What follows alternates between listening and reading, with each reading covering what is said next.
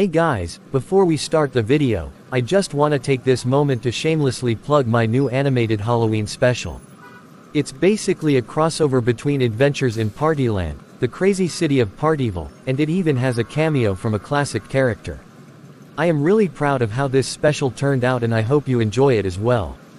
It'll premiere on October 26th at 7:30. With that being said, onto the video.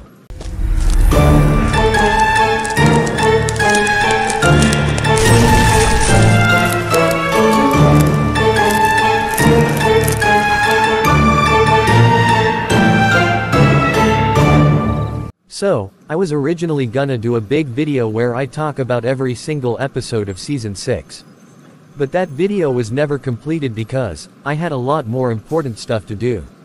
So instead, I decided to divide the review into 5 videos. This video will be about Ice Cub, the second video will be about the other new characters, the third video will be about Armadillo, the fourth video will be the top 3 best and worst episodes of the season, and the fifth video will be about my overall thoughts on the season. And spoiler alert, I really didn't like this season. At all. It had a lot of potential, but at the end of the day, it just fell flat. Okay, I'll admit, maybe I got my expectations a bit too high, like, I should have known it wasn't gonna be perfect, but we'll save that for the 5th video. But for now, let's talk about one of the new characters that was introduced this season, Ice Cub. Is he really as boring as I initially said? Well, let's find out. Whether or not you like Ice Cub, you gotta admit, his introduction freaking sucks. Seriously. He was so boring in his first episode.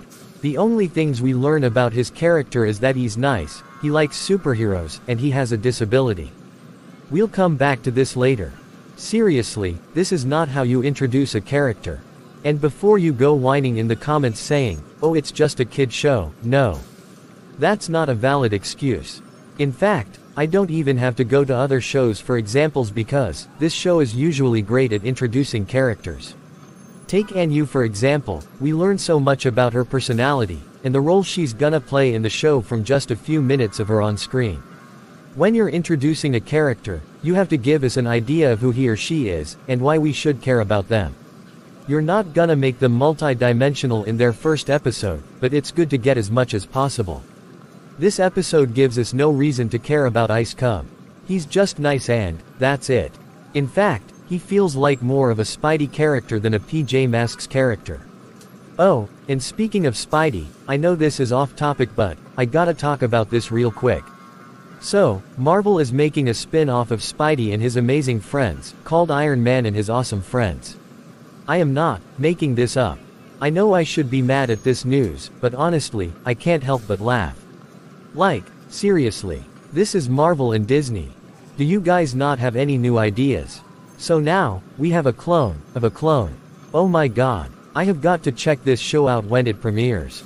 Not because I have high expectations for it, oh heck no, I just wanna see how truly awful it is. Plus, this is the same team who made Puppy Dog Pals and Spidey. There's no way this can be good! No way! Okay, back to the video. The episode itself is fine for what it is, but as an introduction to Ice Cub, it does an absolutely terrible job.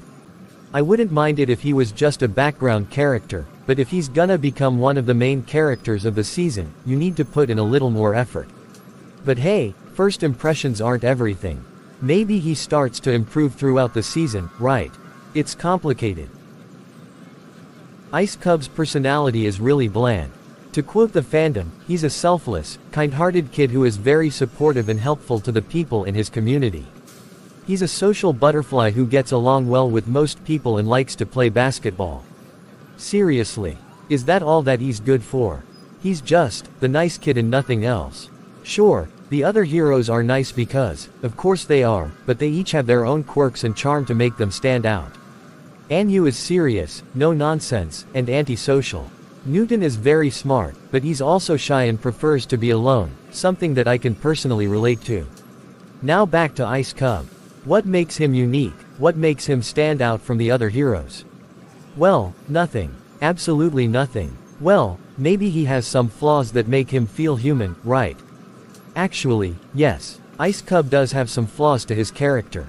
In the episode, The Whiff of Badness, he becomes so focused on figuring out a weird smell, that he doesn't notice Gecko getting kidnapped by the ninjas. In the episode, Pirate Ice Storm, it's revealed that he hates pirates, so when he encounters Pirate Robot, he acts really aggressive towards him. Which honestly feels a bit out of character for him. Wouldn't that be something Anu would do? Up to this point, there have been no hints that he would act this aggressively. But there is one episode that showcased his flaws in a perfect way, and that episode is Heroes of Iceworld. This, in my opinion, is the best episode for Ice Cub. And it actually made me like him a bit. Basically what happens is, Romeo steals the ice crystal, which gives Ice Cub his superpowers. He tries to get Lilyfae, who is another new character, to help him out, but Lilyfae just can't seem to pay attention, and she just does her own thing. Eventually, Ice Cub loses his patience and calls Lilyfae silly. You chase after fly bugs for fun! You get in the way! You don't understand how important this is! But I can help! I've got powers! I'm getting that crystal and taking it back to Iceworld, and I don't need a silly space fairy to help! Because, when you live in a preschool show, being called silly is the equivalent to being called the R word. This episode actually gives Ice Cub an actual character flaw in a believable way. And it doesn't feel forced either, it feels natural, and the build-up was pretty good. If Ice Cub was like this more often, maybe I'd like him more. Okay, before I continue, I need to make one thing very clear. This segment is not intended to disrespect anyone with a disability. It should go without saying, but it's important to emphasize that my focus here is on critiquing the depiction of a disability in a fictional character, not the disability itself or the people who live with it. So I'll keep this short and brief. According to the PJ Masks fandom, Ice Cub has muscular dystrophy.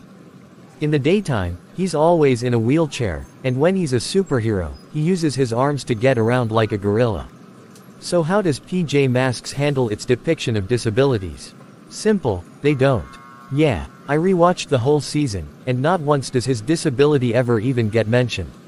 Even Firebuds handles this stuff better, because at least they acknowledged it in some episodes. What's even the point of making Ice Cub have a disability if it's not even gonna matter in the end? If you take that aspect away, what really changes? Outside of this one scene where he does his laundry, we never really see how his disability affects him, and that's not relatable to kids who have the exact same disability as he does. I dunno, maybe he's just used to it, but man was this a missed opportunity. You could have taught so many good lessons to kids about resilience and self-acceptance. Anyways, conclusion time baby. So, what do I think about Ice Cub overall? Did my opinion change after watching the entire season? Well, yes and no. On one hand, for what he is, he's fine. He has a few good moments, and he does grow a bit throughout the season, but honestly, his lackluster personality is what really holds him back. He's just too bland to stand out from the other characters. Ultimately, Ice Cub had potential, but the execution fell short. A stronger introduction and more depth could have made him a more memorable character. I'm hoping future seasons do him justice and give him the development he deserves. Anyways, that's it for this video. Make sure to like, subscribe, and let me know what you think of this character in the comments. And until next time, party on.